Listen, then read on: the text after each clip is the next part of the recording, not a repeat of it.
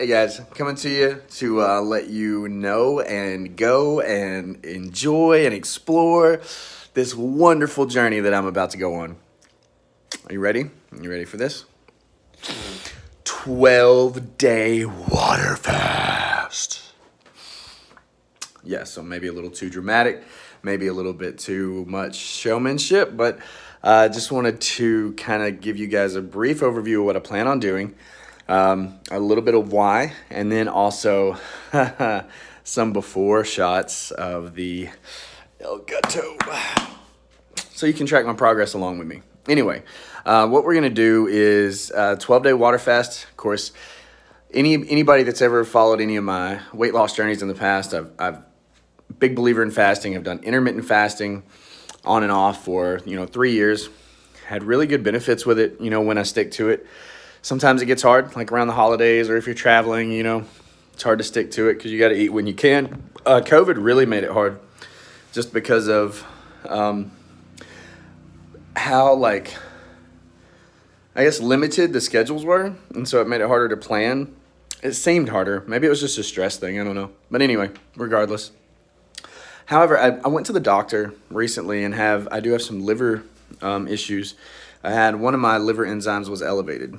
And so that's indicative, I guess, of having some minor liver damage, not major, nothing major. They're basically just said, stay away from alcoholic beverages, try to limit your fatty foods, you should be fine, right? But I'd rather not just do that. I want to, go a little overboard and try to heal it completely.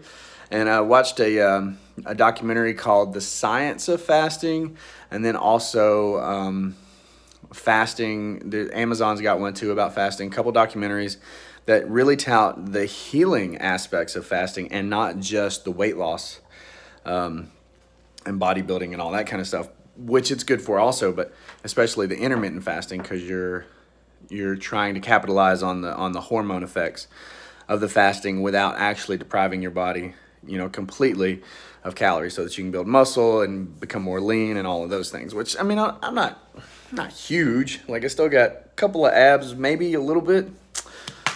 But yeah, so there's your before, I guess. A little bit chunky, but not like fat by any means. You can really tell it on the face. You can always tell on someone's face. But anyway, so I'm going to do 12 days. I was going to do either 7, 10, or 12. And I prayed about it, meditated on it, and 12 is the number that just kept sticking in my head, and it's, trust me, the one I least want to do, because that's that's the longest one, right? But anyway, we're gonna try it out. We're gonna see how it goes. Hopefully, if anyone does watch this, you can kind of help keep me honest and help motivate me, give me some words of encouragement to keep me going, because I'm sure there are gonna be times where I'm gonna want to quit so bad. And I'm going to kind of count on friends and family and, okay, not so much family, but friends and Facebook friends and YouTube followers and all that kind of stuff to sort of keep me going. And hope for the best, hope for good health benefits. I do have the readout of my liver enzymes from before, the thing that sparked this whole journey. So once I'm done with the 12-day fast, I'm going to go back and get them read again. And I'll let you guys know if it healed the liver or not. As far as I know, it's the only issues that I really have is just liver. So it's the only provable issues. I'm sure I got some, up here. Anyway, yeah, so that's why we're doing it. And it's going to be really difficult. I'm having my final food party tonight, so to speak. Party of one, because it's just me here. But I am going to do stuffed crust pizza. You got to go out right.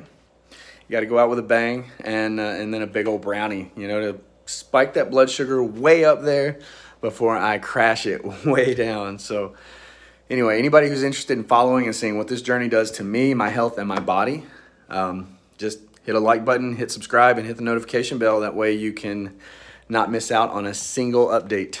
All right. Thanks so much, guys. Peace out.